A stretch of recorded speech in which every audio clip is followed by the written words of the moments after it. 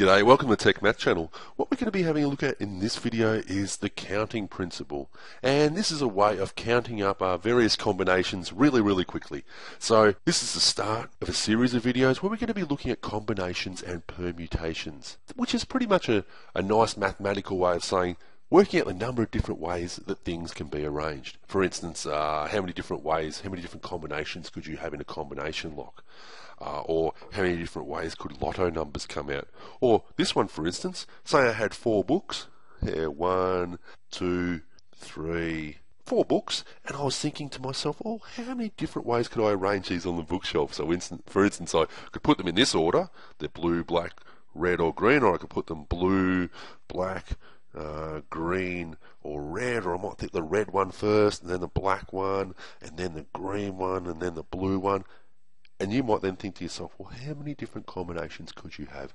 And this is what this combinations and permutations start to look at. And more specifically today, this is what this counting principle will be looking at.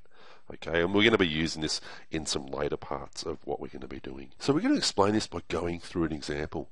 And we're going to start by imagining I'm choosing my outfit for the day. So anyway, I'll look in the cupboard, and the first thing I look down at is my shoes. And I'm trying to decide what shoes I have to wear. I have black shoes and I have blue shoes.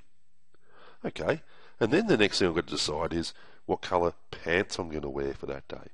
And because I'm a funky sort of guy, I have green pants and I also have orange pants.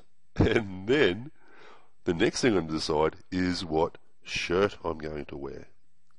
Okay, so I think to myself, I have a red shirt, I have a blue shirt, and I also have a black shirt. And so how many different combinations of outfits, how many different combinations of clothes can I wear? Out of these shoes, pants, and shirt combinations could I make out of that? So this is where we use this counting principle to work out. But first off, what we're going to do is we're going to draw up a tree diagram. Now, a tree diagram pretty much lists up all the different combinations that are possible. So we look at all the different decisions that we make. So the first decision we make is what shoes I'm going to wear. Now, we could either choose that I'd be wearing black or I'd be wearing blue. So we have a different branch goes off to each of those. The next thing we decide is what colour pants. So for each of these, I might then decide I'm going to wear either green. So this one I could wear black and then black shoes and then green pants, or blue shoes and then green pants, or I could wear orange pants with either of these decisions. The third thing I then do is look at shirts. I could wear 3 different colour shirts for all of these, yeah? So I could wear a red shirt, okay, or I could wear, you guessed it, blue, or I could wear black. And so what this tree diagram does is it lists off all the combinations, and what you'll see is if you count the ends of the branches here, you see how many different combinations we have. We have 1, 2, 3, 4, 5, 6, 7, 8, 9, 10, 11, 12 combinations. 12 different combinations of outfits I could wear. And you're thinking to yourself, well, that's pretty handy dandy, and you'll look pretty funky if you go to wear various ones. But you might then think, is there a faster way of doing that without drawing out this tree diagram? And there is. And I'm going to show you how to do that. Because I have 2 pairs of shoes, 2 pairs of pants, and 3 shirts. And the very simple way of doing that is if I just multiply these through. 2 times 2 is 4, times 3 equals 12. So say, for instance, I vary this up, and all of a sudden now I have 6 pairs of shoes, I have 7 pairs of pants, and I have 12 pairs of shirts to choose from. How would I go about, rather than drawing one of those tree diagrams, which would take ages and, to be honest about it, be rather squishy and not very fun to draw, how would I go about doing this? Well, I just multiply this through. So how many different outfits could I have? 6 times 7 times 12. Okay, so that multiplied together, mate, I have 502 different combinations of clothing I could wear.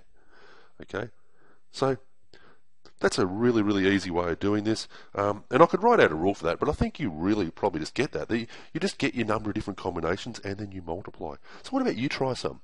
So what about we have a menu? Okay, you go in a restaurant, we have a menu, and on this menu we have entrees, and there are 4 of these. And then after the entrees, you have the mains, And on the main course, there are 10 different main course dishes, and then on the desserts, we have 3 different types of desserts. And I could ask you then, how many different 3-course dinner combinations could you make off this? So I'll get you to work it out.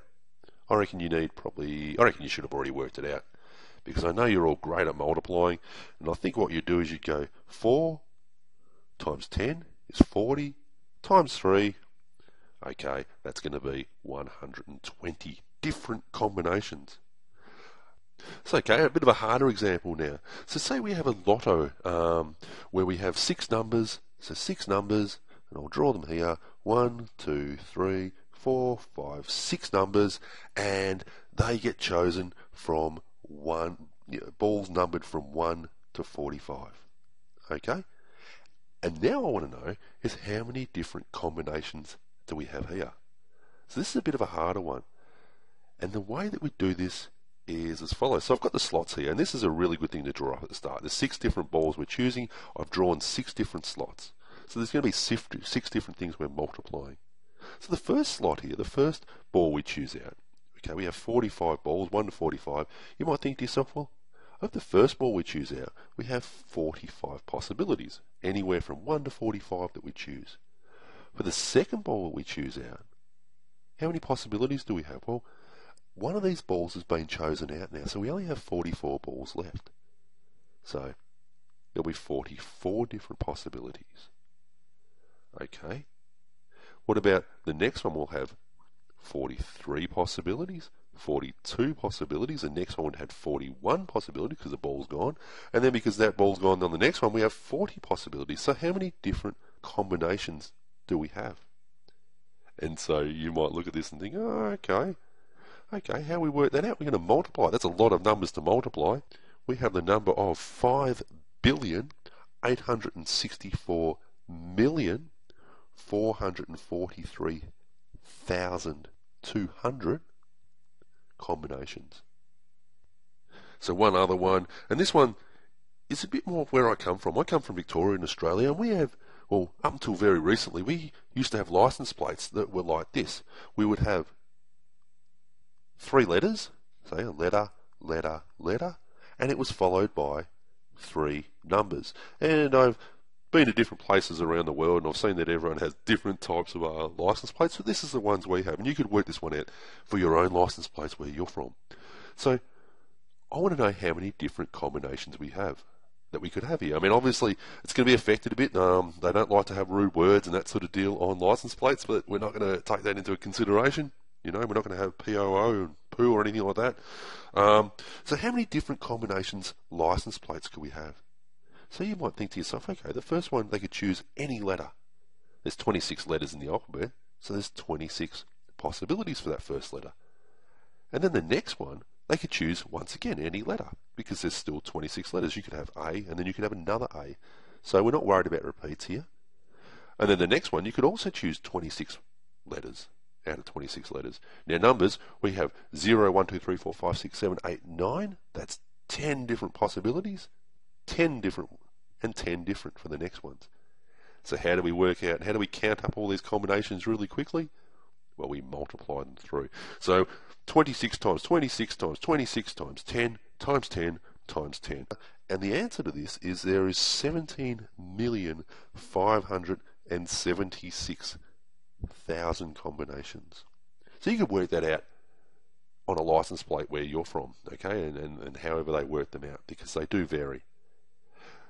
But I'm just going to finish with one last thing on this, which is this idea. So say, what about if we worried about a license plate where we couldn't repeat any letters or numbers, okay? Every letter and number had to be unique. How would you work that out differently? It's not a huge thing to do. Because of the first number of letters that came out, you would have 26. Now, say it was any number one of those letters that you took out, it would only leave 25 letters for the next possibility. And the next one, because now you've got rid of these two, would only leave 24 possibilities. Okay, so for the numbers, we have 10 to start off with, and you guessed it, the next one we would only have 9, the next one we'd only have 8. And to work out the number of combinations if no repeats were available. So it would be just then to multiply there. And so you see that slight variance there. And that takes it down from 17 million to 11,232,000 combinations. Anyway, hopefully you found this video informative. It's fairly intuitive, I find, a lot of this stuff. But it will get a little bit harder when we start to get into the harder combinations and permutations. And I'm sure some people are going to come out with some really gnarly sort of comments and questions. So anyway, hope you found that good. See you next time. Bye.